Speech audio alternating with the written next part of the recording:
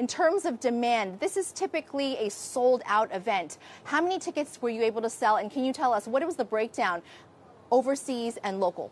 Yeah, so we've managed to sell about 26,500 of the capacity of 34,000. So we're actually very pleased with that, and then we obviously appreciate the support from the rugby community, local community.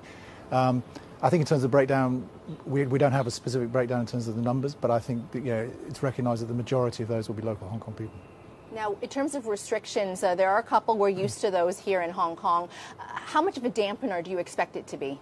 I don't expect it to be dampener. I think everyone who's bought a ticket knows what the restrictions are. Everyone's pretty used to the restrictions in Hong Kong. The vibe I've had this week talking to people is everyone's very much looking forward to the weekend. Great to have a big event back, and I think people are looking forward to a fun weekend. And those restrictions are there, but I don't think it takes away from the key ingredients of the Sevens, which is great rugby, entertainment, and a fun weekend. Share with us the economic impact, because we haven't had a Sevens in 3 years, the cancellations, the impact on the rugby union, because 95% of your revenue is from this one single event. Yeah, no, obviously it's had a very significant impact.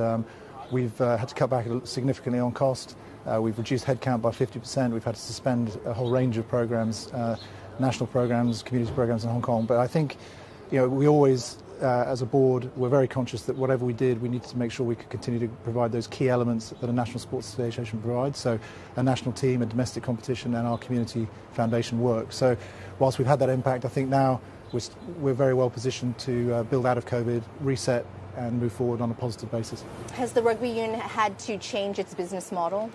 Well, obviously, reliance on the Sevens, we've always been aware of the reliance on the Sevens, and we've always been trying to reduce that, pre-COVID as well. I think, yes, we recognise that we need to look at alternative revenue streams. It is quite challenging, but I think the focus going forward will be to ensure that we've got a good balance between the Sevens income and other revenue sources. Of course, this is going to be a very big weekend here, but also looking ahead, there's going to be another Sevens in April. What preparations are being made ahead of that? Well, yes, it's late March, early April, so pretty much as soon as we get this weekend done, we start again. We're liaising with box holders, with others. We're expecting a more international focus for April, obviously, more traditional Sevens of the past. So we're working with airlines, travel agents, starting to look at what we can do for April in terms of attracting that international audience. Yep.